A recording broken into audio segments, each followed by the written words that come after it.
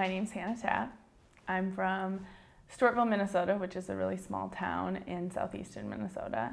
I went to college at the University of Minnesota. I currently play for Bergamo, Zanetti Bergamo in Italy, and I play middle blocker. So I played my first season in Schwerin, Germany.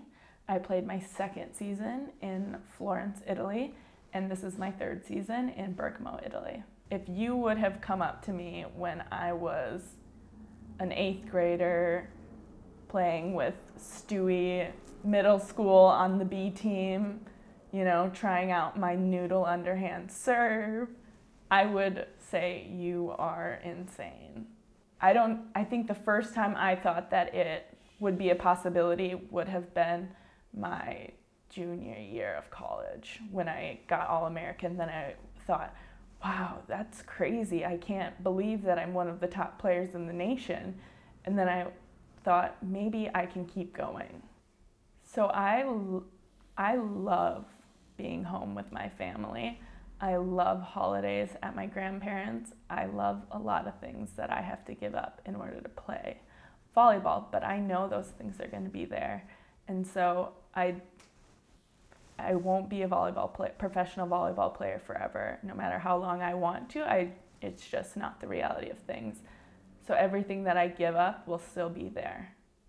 And I think I gain a lot more than I give up. So last year, we planned this New Year's bash in Venice, and I was so excited.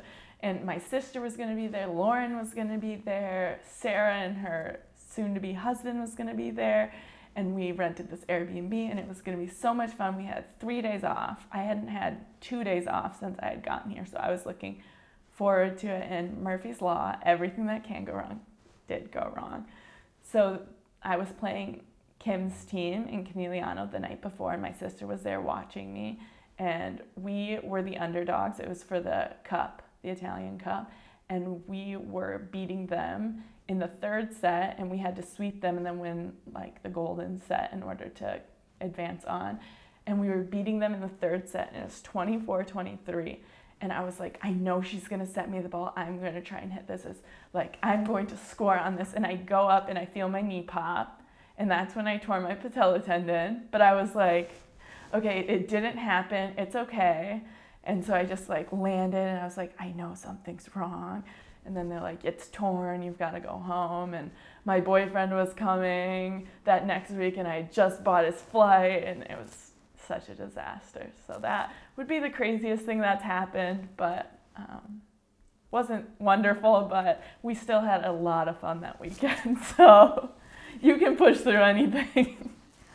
Yeah, so I get a lot of comments on pictures or people responding to my pictures. What a dream! Yes, it's a dream, but it is so hard because we get one off day a week and we have practice multiple times a day, and you're in a foreign country and you don't speak the language. And I've been trying to learn the language, and it's really difficult, and you're away from family, and it is a dream, and I'm so thankful to be living it, but it's hard. And so it's not a vacation by any means, and it is a job, and it is work. So things I've learned about myself is that I don't like being alone. I grew up with an identical twin, and we were attached at the hip, and so it was the first time I've ever been alone. So it's great that I've been on a team every year with another American, and I'm sure they get sick of me, but I don't like being alone. So I spend a lot of time with other people. The most important advice that I could give any athlete is that I truly believe that every cell in your body listens to your thoughts. So if you tell yourself you're good enough, and you can do anything. So I told myself quite literally that I was going to be Lauren Gibbemeyer, and I'm not Lauren Gibbemeyer, but I told myself that I could do it, and there's no other explanation besides every cell in my body literally believed that I could do it.